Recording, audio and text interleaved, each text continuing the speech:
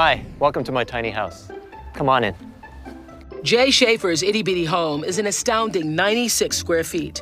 Stepping in off the veranda into what I like to call the great room, I've got a lot of storage. In fact, this place has more storage per square foot than most houses would. So let me show you the kitchen.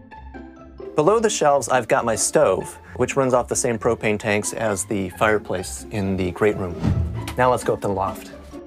This is the sleeping loft. It's really cozy. It's about 3.5 feet tall.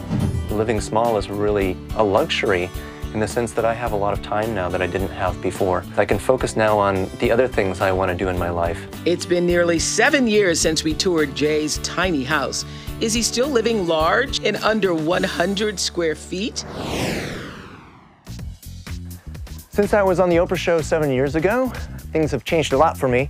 I moved out of my tiny house of just 100 square feet and into a relatively palatial 500 square foot house on the same property, along with my ever-growing family. You know, I know that 500 square feet, or for that matter, 100 square feet wouldn't be right for everyone, but for my family, it meets our needs without exceeding our needs.